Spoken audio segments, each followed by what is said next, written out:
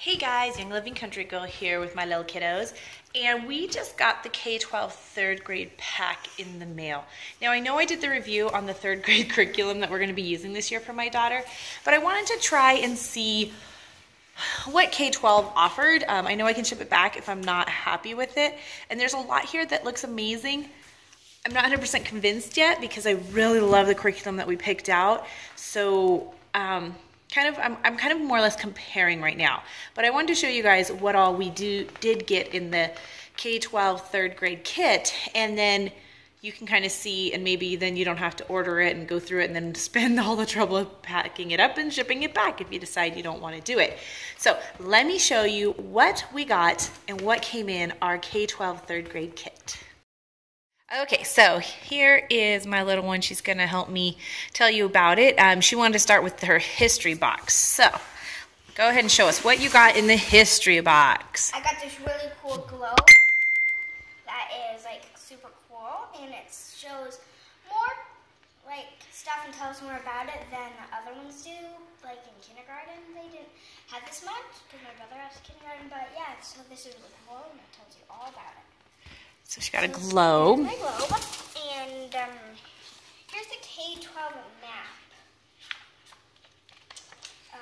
Both sides, and like, just like my globe, it tells just as much, like what? You can see, so it's really cool. So you have the world on one side, and then you have the United States on the other. Yeah, one thing that's really cool is it shows it has a circle to Europe, and it shows all about Europe, like Spain is in Europe, and France is in Europe, and Paris. It's really cool. So that is something cool. Then it came with history student book. So this is the student book for the K12. So this would be like our student's book. Now it will go through and it will... Part 1. It will give the lessons, and there's a lot of this is done online. So it gives you your little prepared part for what you need to do as the teacher, and then it gives you the activities. And if you look there, it says, online you're going to be watching about these things. Then it goes into, your written instructions and what you're going to do. So it is nice as far as, it does give a lot of detail. A lot of this, as you can see, online. So you do have to be online quite a bit for this particular one. And there's the same thing, but in part 2. And so here would be part 2. So you get 2 of these huge books. And then you also are going to get, you want to show them those ones? Yes. You're going to get this book, which it looks like this got returned somehow. So this is the American Revolution. So obviously that's probably going to go along being with history. So you got a little book about the American Revolution. And then there is this book, which is Michelangelo. Michelangelo. So you can learn. One of the coolest ones, and it's also known as a Ninja Turtle in some shows. It is. But this is not about the Ninja Turtle. So this is going to be getting to know the world's greatest artists, Michelangelo. So obviously that's going to be part of our history. And then we have America. Red, white, and blue corn. America 1492. It's really cool. Just like a magazine. It feels like a magazine. Yeah, it's a magazine like kind of material, kind of thin, but kind of goes through the different, so right, that's 14. Really cool.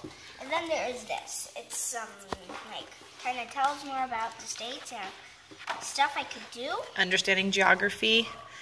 This looks like a pretty cool book. It definitely looks, map skills in our world and kind of, how to read a map and skill builders and stuff. And it just came with a paper that shows all about what you're supposed to do. So that was her history box, and and then there's just the inventory checklist. So that was her history. Okay. So here's the art box. We chose art as her elective. There was a choice between art or Spanish, and we decided to go with art. So she got a couple. How artists see families. So this book is, How Artists See Families. So that seems kind of interesting, talking about how I guess they have chosen to depict families and stuff, some of the famous artists and, family ones. How artists see work. How artists see work. How they've painted it in different ways. Then there is So it's a nice book again. And then this is the student pages. The student pages, I was looking at this because This was new. And it looks like this is basically your teacher's guide and your student book.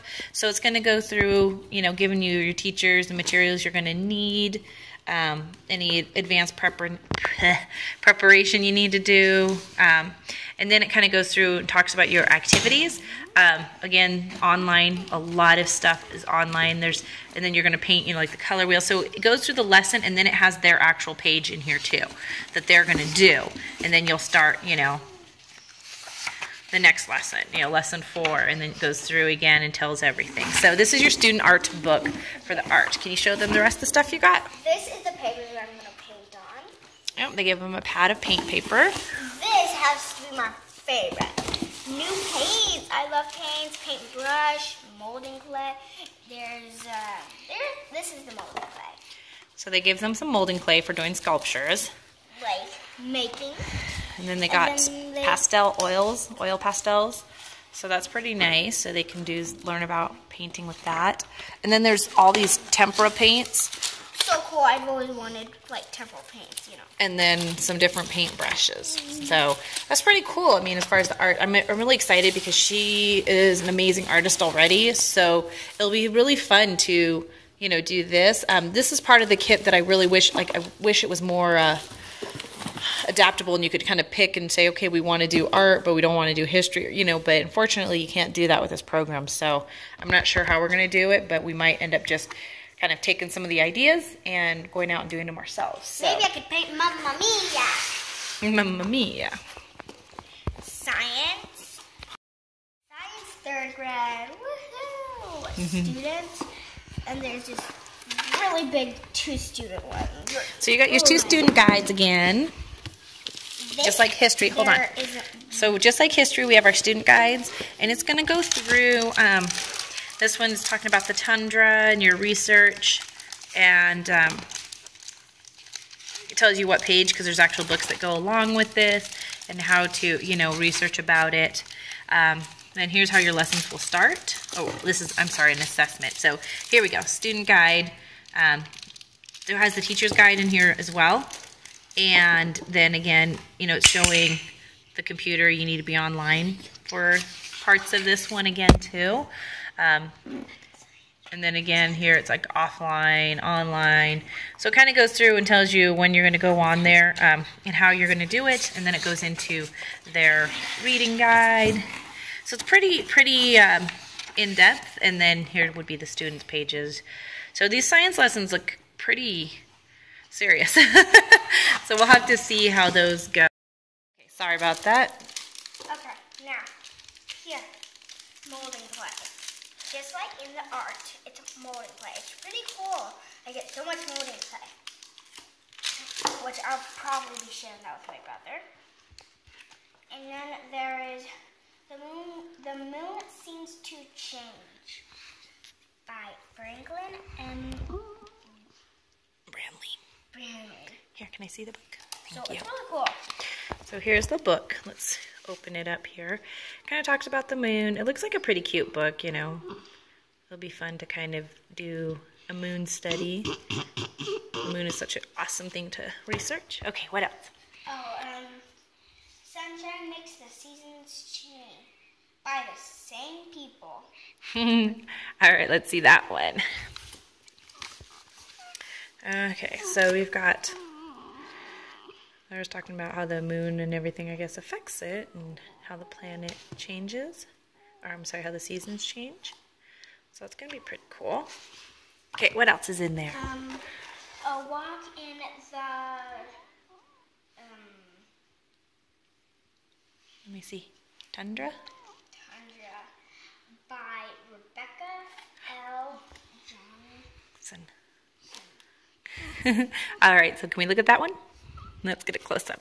So a walk in the tundra, that looks pretty cool.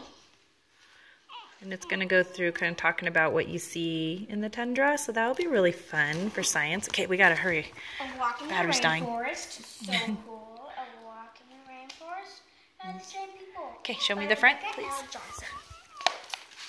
All right, so there we go, the walk in the rainforest. That looks pretty cute too. Next one. We have a walk in the walk in the prairie. by the same people, by Rebecca L. Johnson. Same with this. A Walk in the Desert by Rebecca L. Johnson. Rebecca L. Johnson. Sorry. Okay. Oh, that'd be cool. Okay. A Walk in the Boreal Forest. Same people by Rebecca L. Johnson. A Walk in a Different Kind of Forest with deer. Deciduous Forest. By Rebecca L. Johnson. So it just pretty much shows Pretty cool. what you get. Okay. Okay, this is my favorite. My brother has been trying to steal it ever since I got it. What is it? It's a little compass. So it's really cool. Oh. So really show us? Cool. I don't want it scratched up, so What else is there in your science? Can you show me the last of it? well, that was all in this box. Okay. What's the rest of the science, though? Well, the rest of my science stuff, he's been trying to steal too. Ooh, a big beaker for a science project. Which I can make stuff explode into my eyes as long as I'm wearing these. Safety glasses. I don't know if anything's going to explode when I open it. A thermometer. It's at 38. Ah, a little temperature gauge here. And then there's this. Magnifying glass. Ooh.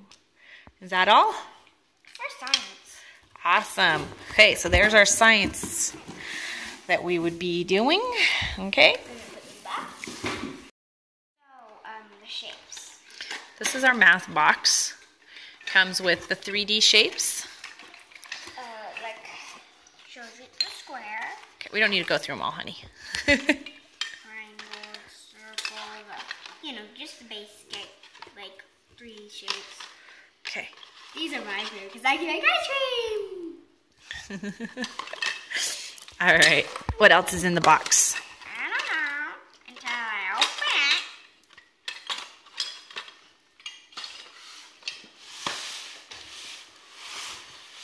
Well, a little chart to show all of them. So we have our hundreds, thousands, or thousands, hundreds, tens, and ones. And then they came with the little blocks here. The ones blocks. They gave with 10 blocks. And then they came with the hundreds, like the math 10 ones. There's a whole bunch of the 100 ones. And then there's a big thousands block too. So it's really cool for kind of getting the idea of the number, place, and value, which we will be good to work with. We need to look at all that stuff, okay, you guys? I just don't want it near me when I'm doing anything. It bothers me. I just need it right there. It'll be fine. And then these just go with the lessons. They have the 10th lesson, the every kind of They're the 2D shapes. And I didn't realize it was my son's because he got some too, but they actually have numbers on the bags. So like this one says 10, so that means it's going to be, this bag is going to be used with lesson 10 and lesson 18 and 13. So depending on which ones you need, which kind of, to me, it seems kind of redundant in some ways because you could probably use some of them over and over again, but they have, each lesson has its own bag for using. So, which is cool, but another part. Okay, what else was in there? And then we had our thousands block right here. And then we got our math books. So we have, let me show this one, honey. It's not much. This is our lesson guide for the parent, teacher, learning coach. And it's going to go through everything. There's online and offline work in these as well. So you kind of have your lesson overview, what's going to happen, how long it should take, and it tells you what's online, what's offline, and any of your advanced preparation. Here's pretty much the same thing. And then it goes into a lot more detail, what to say, what to ask, you know, kind of going through the whole thing, and then again, online and offline. We did order the teaching textbooks 4th grade because she's actually been doing 4th grade math, so I don't think we'll be using it. Okay. Same thing just for students, you know. And then here's the student's book. Nope, this is still the teacher one. Yep, the student book should be... There isn't a student book. There isn't a student book. Okay. Wow. I think we're supposed to have a student book because this is Is this the, oh, I guess this is the student book. Never mind. Okay, so here's the student book. Yeah, I guess it is. Okay, so there's our student book. So that's a pretty hefty book. So that would be the math stuff, all of the 10s, the 3Ds and everything, and all of our thousands. So here's our language arts. We also got handwriting. So let me show you this. We got the handwriting without tears, and it's the 3rd grade cursive one. Let me show all this. That's just the writing paper. Here's going to be your teacher guide telling you how to help them, you know, learn how to write them. And then the actual writing warm-ups and how to do it. So that's going to be your handwriting without tears. And then it has the little reference. Can you not speak over me? That's really rude. Well, it's George Washington's story. So this is, yeah, this goes with language arts. Even though it is history, this is actually going to go with the language arts. We have this book, George Washington, Soldier, Hero, President, The Glory of Greece. And then again, it's kind of one of those magazine books that talks about the world, and it's called World, K-World, and it's the weather or not, talking about weather. So those are going to go with language arts. We'll do this last. Okay. And then here's the actual language arts material. There's a lot. So we have 2 huge teacher's guides. Again, they're going to be laid out the same as the math, as far as you're going to have your, you know, what to do, advanced prep and all of that, and then show you the online, offline. Trying to get to a lesson. Here we go. So it's going to tell you, you know, what you're going to do, all your preparation, and the wind and the sun, like, you know, offline, and this is all done offline. And then you go through, it tells you what all to, you know, teach them, what to go through. And this one seems like it was mostly offline. And then this one's going to have 40 minutes of online when you're doing warm-ups and your readings and all of this. And then you're going to do offline stuff too. So it's going to go through the same way. You actually got 2 teacher's books. There's teacher's book 1, and then there's teacher's book 2. So you got 2 huge teacher's books. Then you've got your student book 1 and 2 as well that go with those. And they're pretty cool. You know, they go through and have a nice, they're nice and colorful, very thorough.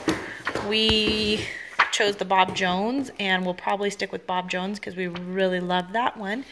But this is such a great, I think, curriculum, especially where we live. K12 is free, and looking at what all they're getting, I think it's a great option, especially if you are on a budget. It seems like they have so much to offer. This is my favorite, my journal. I get to put my picture, write my name, and then like on one it showed I get to write what my dream was. It's pretty cool. So yeah, she's going to be doing a journal thing, and that's going to be part of her writing skills. And it goes through, you know, gives you a reason to write, and asks you a question, and has you write something about it. You know, just different things that are going to go along with, you know, the lessons that they're going to be teaching. So, and then she has the language arts assessment books 1 and 2. And I guess that maybe these are kind of like, yeah, they're kind of like your test to see how you're doing, how you're comprehending, how, you know, to kind of give you some work and some assessment to see how you're doing. So I don't know if this is what they're going to ask us to send back, and that's why it's separate. I really don't know. Well, there's pages stuck together right there, and they're not because there's stuff inside. Well, they didn't get cut. Printer.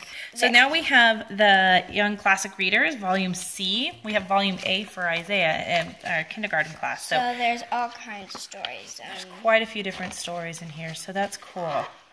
A kitten is cool. So you're going to have all kinds of stories in here. And again, that's going to correlate with your language arts. If it's like my son's, yes, if you look, sorry. So this book is actually divided into 2. So if you, the front part, see up here it says writing skills. And then up here we have literature and comprehension. So you're actually going to do literature and comprehension. Then you flip to the back of the book, and you do a lesson in writing skills, and that goes through the literature and comprehension will go with this book as far as like the stories and stuff will be in there. So that is all of the language arts. And then we got a couple of extra bonus things. She gets a little my accomplishment chart, and it lots and lots of came with stickers. So when she finishes up a unit, she goes ahead and puts a sticker on there. And then it came with a free book bag that says, go read a book. Go read a book. With a weirdish, nightish, really pretty horse. So there you go. That is the K12 third grade pack. And there's a lot here. Like I said, we're going to have to kind of go through and see a little bit more in depth what we're going to do, if we're going to keep it, if it's worth it for us to keep it, or if we just are going to stick with what we have. So, like I said, there was a couple things that I really felt strong about keeping, you know, what we have. But then there's some other things that are great in here. So, I don't know. We'll have to weigh our options. It's a lot of schoolwork. Aw. All right. Thanks for watching. Have a great day. Bye. Doodles.